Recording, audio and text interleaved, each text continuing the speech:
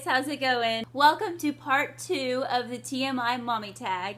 I will have part 1 and the playlist linked down below so you can check those out. But today I'm doing the 25 other questions. So I'm going to pick back up at number 26. Number 26, were there any complications during labor or your C-section? The only complication I've ever had was when I was in labor with McKinley. If I hadn't pushed her out when I did, they were going to have to vacuum assist her out because her heart was starting to drop.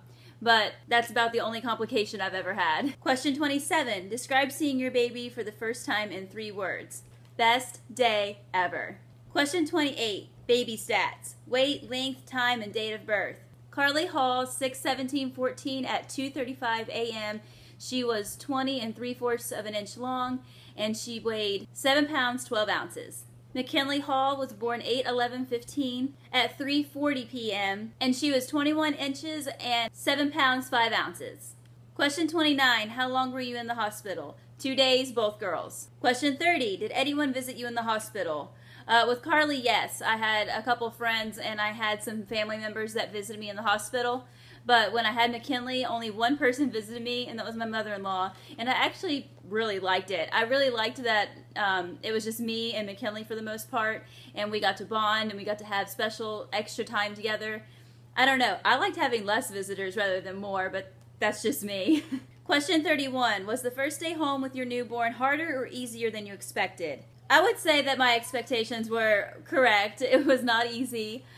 Carly had jaundice, and I was breastfeeding her. So yeah, Carly was harder than I expected. McKinley, not so much. I figured out the trick to breastfeeding. If my babies have jaundice, and that's to schedule feed them until they get over their jaundice, and then they'll start demand feeding.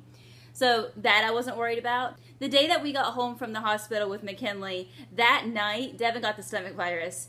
And then that next day, I got the stomach virus. And that was definitely hard. I'm like, what, 3-4 days postpartum. I have a trash can in this hand throwing up and a baby on a boob in this hand. It was not fun. But after that, after we got over the 24 hours of the stomach virus, it was actually easier than I thought. I didn't, in my head, I thought taking care of 2 kids 14 months apart was going to be like, oh my gosh, I'm going to have to really learn to juggle. And it was actually a pretty slow, easy transition. I would say that it was easier with McKinley than Carly. Question 32. What was recovery like for you? Honestly, pretty easy. Carly was easy, and then McKinley was even easier.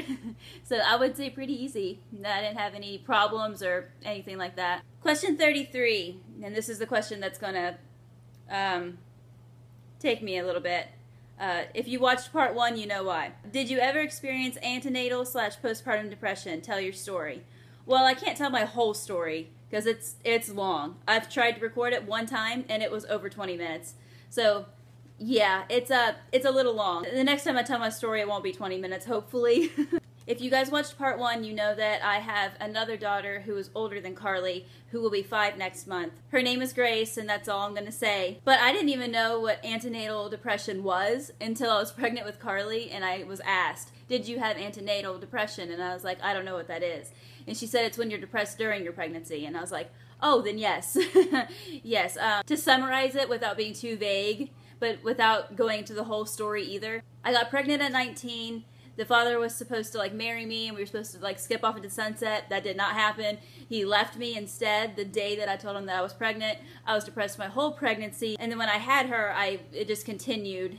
I had no clue what postpartum depression was or what it felt like. I had no clue what any of that was. So I just thought I was going crazy, and I didn't understand why I felt the same for my own daughter that I felt for my sisters. That's not normal. You're supposed to feel a little bit more of love for your child than your sister. And I didn't feel that. I didn't feel that all-encompassing, oh my gosh, I love you so much, I can't stand myself love. The love that I feel for Carly and McKinley, it just didn't happen for me. I didn't feel it. I told my stepmom my symptoms, and instead of telling me, hey, I think you have postpartum depression, and getting me help, she just ignored me, and she took over my role. And months passed, and in June of 2012, I had a suicide attempt. I'm not going to go into it. But luckily, I survived, and I was misdiagnosed with a personality disorder instead of what I actually had, which was postpartum depression. I was sent to rehab for a couple months, not even a whole couple months. And when I came back, nothing changed. I still felt the same. all the medications that they were trying to give me. Nothing worked. And it wasn't until she was 18 months old that I realized I have postpartum depression. My parents wanted to adopt her, so they did. And when I left my dad's house, everything changed. It was almost instant. I wasn't depressed anymore. I wasn't anything anymore. It was like almost instant relief. And I've never had problems since. All of the depression and all of the anxiety and everything that I was feeling, those 18 months that I dealt with it, it was just gone. I haven't felt any of that since. So I know that it was postpartum depression. I have this peace that I know that I did what was best for her. And ultimately, as a parent, that is your responsibility first and foremost. Do what is best for your kid, physically, mentally, and emotionally, period. And I just feel like that's what I did. Question 34, did you breastfeed or bottle feed? Your baby, your choice. I breastfed Carly for the first month until her pediatrician was about to diagnose her failure to thrive, and I was like, no, you don't have to do that. And I just formula fed her from then. McKinley, I breastfed her for the first 7.5 months. I had to figure this out on my own because no doctor looked at me and said, hey, because your kid has VLCADD, and if you don't know what that is, I will link it down below.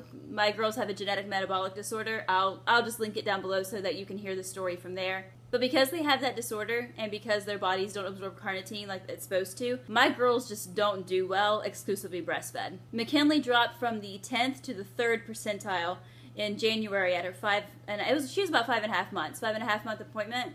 And I was like, okay, gonna have to start supplementing. So then I tried to supplement, and that became too hard because I didn't know how much to give her or how much not. And it was just easier to transition her straight to formula. So she was formula fed from about 7.5 months on. And with this baby, I'm a lot smarter, and I'm going to have to get a supplemental nursing system. It's those bottles with the tubes that come out of it that you put in baby's mouth.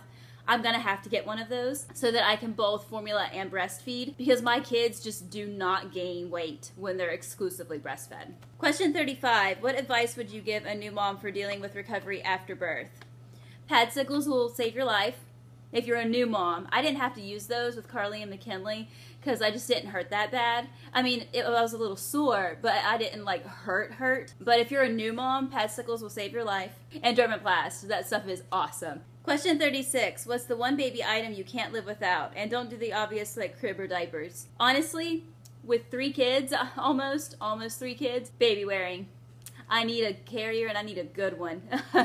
I'm actually looking into getting a Lila baby because it's cheaper than a Tula, but I need like a good one. When I had McKinley, I had a Maytai, from the one you can buy at like Walmart or wherever. And when I do get one, I'm going to do a review on the Maytai comparing it to the Lila baby. Whenever that comes in and whenever we do get it, that video will be made. So if you're subscribed to my channel, you'll see the video come up. Question 37. Did the number of kids you want change after having your first? How many do you want now, or are you done?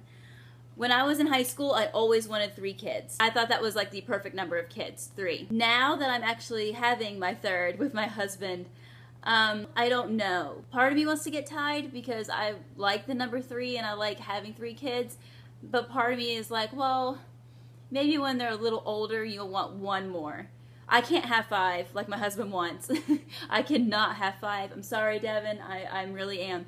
But I can't have 5. That would be technically 6 pregnancies for me. Oh no, I can't do that. But I might maybe have 1 more. I really don't know. It's something that I don't even want to think about right now because I'm still trying to get through baby number 3. It's just gonna have to be a bridge that we cross when we get there. But it's not taken off the table. We might still have 4. I really don't know. Question 38. What's the most rewarding part about being a mom? I'll give a separate answer for each kid because McKinley can't say this. The most rewarding part about being a mom to Carly is when she looks at me and tells me, I love you. Oh my gosh, it melts my heart. Or when she comes up to me and she hugs me. I love my hugs. McKinley can't come up and hug me or tell me that she loves me yet. So with McKinley, it's when somebody else has her and she's just fed up and she doesn't want that person anymore and she wants mommy. It's nice knowing that her and I have bonded and that bond is there. It's like you can physically see it because she wants me. And that's definitely rewarding. Question 39. Do you think your kids look like you or dad? Bonus points for pictures. Carly looks like Devin made her all by himself. Like, I don't know if you guys will be able to see it in the picture I'm about to show you. But if you look right here at her jawline and her chin, like her little face shape, it's all Devin. McKinley doesn't really look like anybody. McKinley, I've always thought, looks like her own little person. She doesn't look like me, but she doesn't really look like Devin. She kind of looks like a good mix of both of us. But I will go ahead and show you guys a picture of Devin and Carly just to show you how much she looks like her daddy.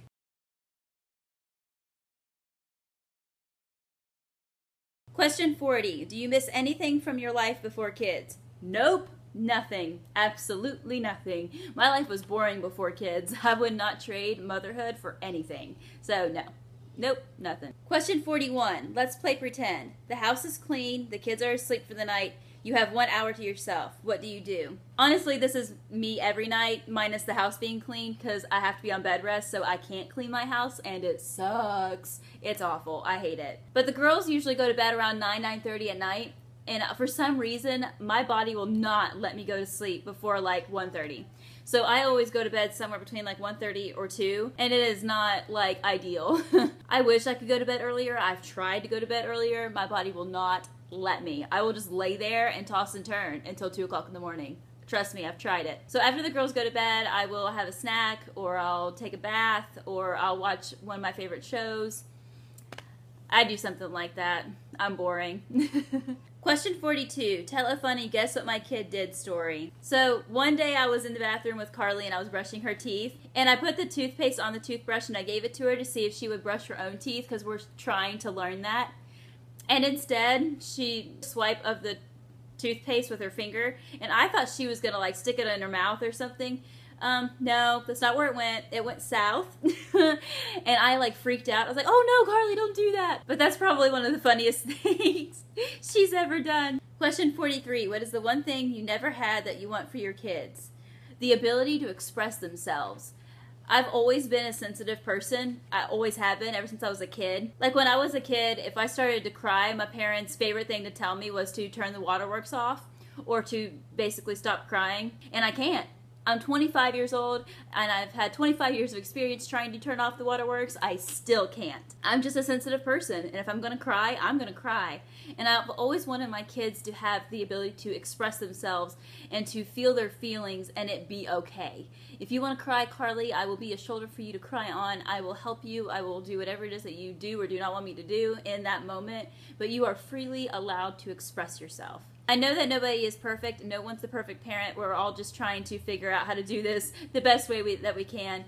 But if I give my kids anything, I want them to have the ability to express themselves and not feel like it was wrong for them to feel that way. Question 44. What do you struggle with most about motherhood?